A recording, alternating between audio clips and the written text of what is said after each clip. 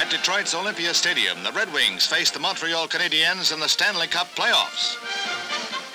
The Canadians score first. Jean Beliveau beating Detroit goalie Roger Crozier. In their sixth playoff game, a Canadian victory would give them the Stanley Cup for the second consecutive year. So the hometown fans are understandably silent.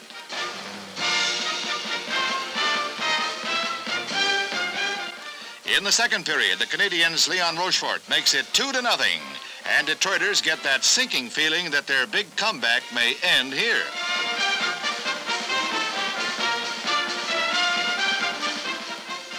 But midway in the second period, Norm Allman of the Red Wings gives the home folks something to cheer about as he puts Detroit up on the scoreboard for the first time.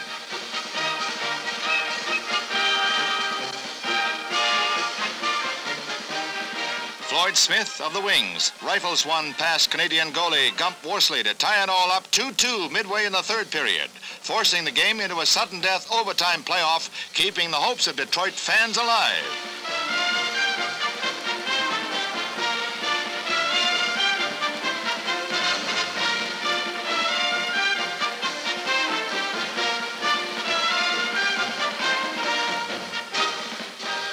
First goal will win it, and Henri Richard slides into the Red Wings net with the puck to give the Canadians a 3-2 win, their second consecutive Stanley Cup and their seventh in the last 11 years.